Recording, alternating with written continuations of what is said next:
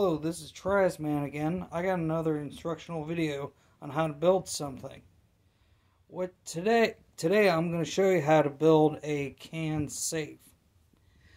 What you do, this is a can safe I made out of a Diddy Moore beef stew can. What you need to do is get a can opener like this that cuts on the edges of the can and do it.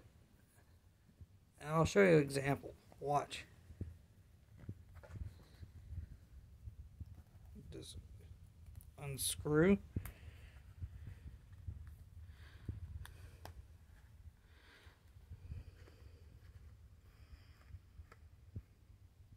Aha! See the hot glue in the inside in the medicine bottle?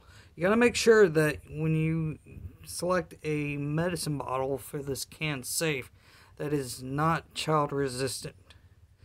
And you want to glue the lid of the medicine bottle symmetrically to the lid of the can.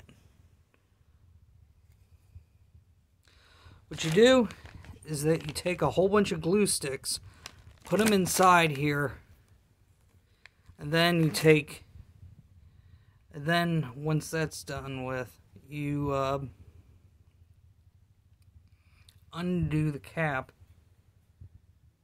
fill with hot glue, put the lid on, let it set, cure, and you got your can safe. Thank you for watching.